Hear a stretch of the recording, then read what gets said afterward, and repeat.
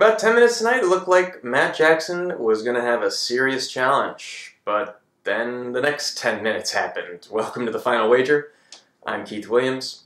Special thanks to my brother for taking over the show yesterday, I guess, without my permission. Turned my back for 1 minute, and the kid's up at the board writing down 4,000. Luckily, someone stopped him.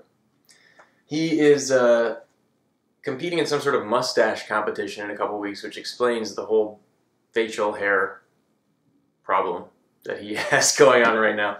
I prefer him clean shaven, but he does the beard thing every once in a while. Best of luck in your growing, I guess. That sounds about right. John was our challenger tonight, who gave Matt a little bit of a scare. He had 8,000 after the first round, but he's only got 4,400 heading into the second round. Matt just lit it up, taking $10,000 in clues right off the bat, and then getting a daily double and doing a 6,000 thing. The second daily double, he had an $800 clue in the diet category, and he could have gone really big, but he made the smart play. The best way to make money is to come back the next day, not to take your one shot and put the game at risk by wagering, I don't know, $20,000 or $15,000 even. Don't let John or Ernestine have a chance to come back. So Matt's got this one locked up again. John and Ernestine, a little bit of a mind game here. John doesn't quite have 1.5 times Ernestine's total. So if she doubles up, she's got 6,000. So John should wager 1,600. And if he's wrong, he's got 2,800. So Ernestine should just stand pat, I would say. Or if she's afraid that John's going to do something, wager to cover a zero wager by him and force him to get it right.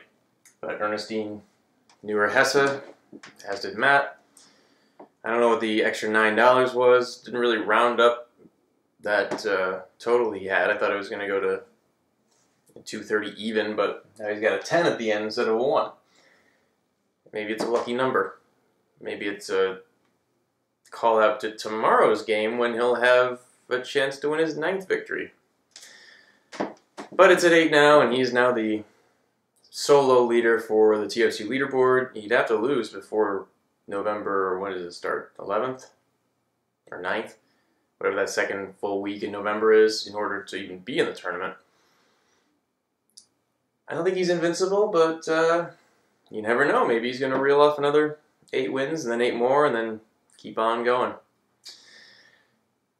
It's going to be fun to watch either way, and I hope you'll join me tomorrow for another probably light on the calculations installment of The Final Wager.